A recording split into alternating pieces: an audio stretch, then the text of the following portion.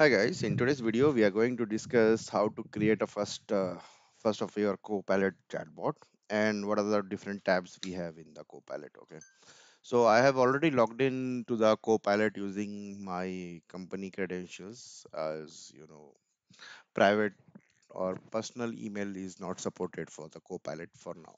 Okay, so what I will do is this is the page that you will get, and once you click in new Copilot, you can give the name. So I will just give a name like read the manual, something like that, and let it be English. And if you want to use the generative AI, then we can use it. Otherwise, let it be over there. Now this is for the chat, and for the voice, what you have to do is click on advanced, edit advanced option, and over here you get the voice capabilities. Okay, so that is where we have, but we are first creating for the chat one. So meanwhile it will take few times to create the copilot, right, with many of the topics already been created. Okay, so I will come once it is been created. Okay, so it has been created. I get this message over here. Now what we will do is we will go through each and every tab. Copilots, you already know, this is where you will see the bots that you have created. Okay, so once I select my bot, the topics. So okay, over here you can say that topics are nothing but a main intent and the rest of the flow, right?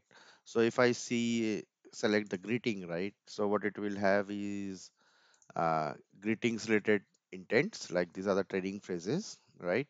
And then hold the journey, right? So what exactly the message to show, and if it is an end of topic, and if I select some other one, right, uh, like over here it is asking for uh, shop open and close hours. Over here it is displaying that messages over here, and then it redirect to the other conversations. Okay, what other tabs we have? We have something called actions, right?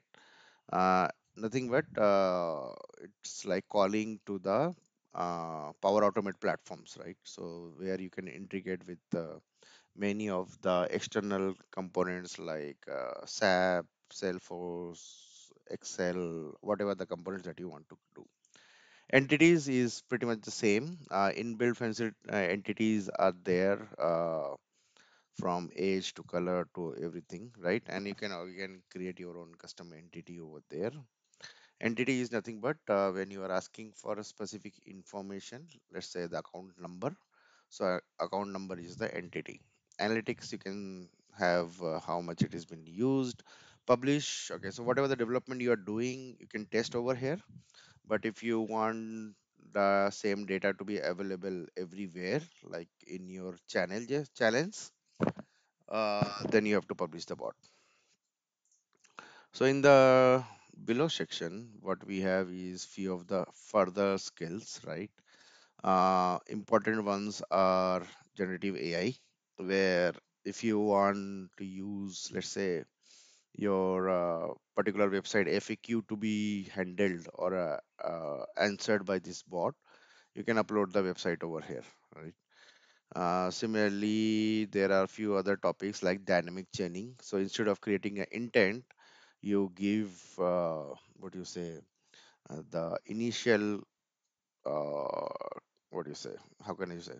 So over here, dynamic chaining means let's say this is a topic, and in the topic we have training phrases, and if you don't want restricted to this one, right, you can write a prompt to trigger a particular topic, right? And that is what dynamic chaining is all about. I think I'm not allowed to do this. Okay. And similarly, boost conversational coverage with generative AI answers. So if I mark this one, then I think this one will get enabled, right? Yeah. So this will be covered in the future topics. Then we have channels. So there are already inbuilt channels are available, right? So you have Microsoft Copilot, Teams, and blah blah blah blah. So these are the lines that you have.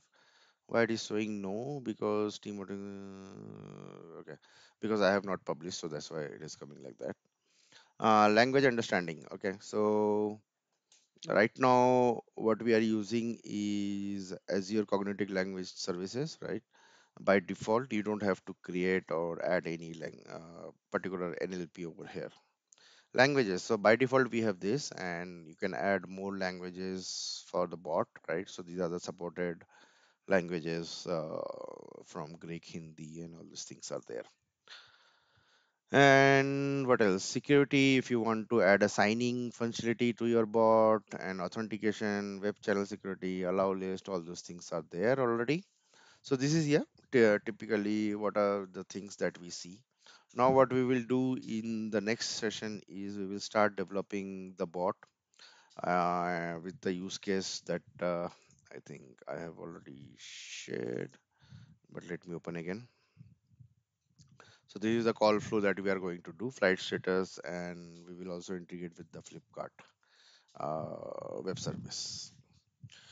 Okay, yeah, hopefully you like the video. Thanks and have a nice day.